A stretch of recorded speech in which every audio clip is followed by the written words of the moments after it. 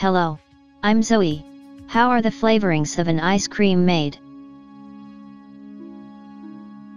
You know, ice cream is a frozen dessert usually made from dairy products, such as milk and cream, and often combined with fruits or other ingredients and flavors.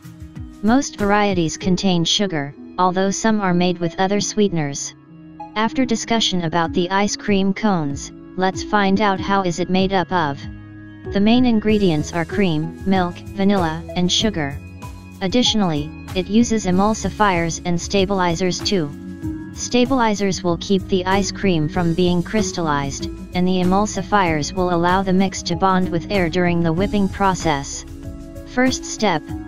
In a pasteurization tank, the temperature allows at 158 degrees Fahrenheit to kill any bacteria. Then the process is homogenized by breaking the fat globules. Second step.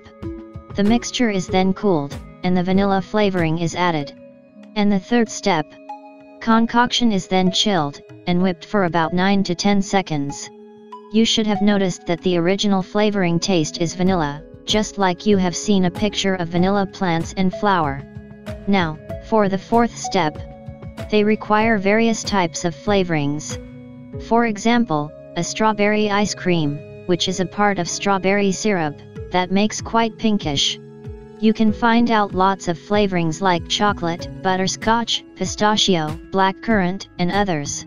Other types of ice cream are ice cream sandwiches, made with chocolate biscuit and vanilla, ice cream shakes, ice cream cakes, sorbets, and ice cream popsicles, that can be manufactured in factory.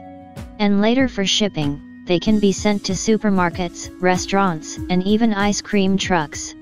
That is how the ice cream flavorings are made in the factory. Like, comment, and subscribe now.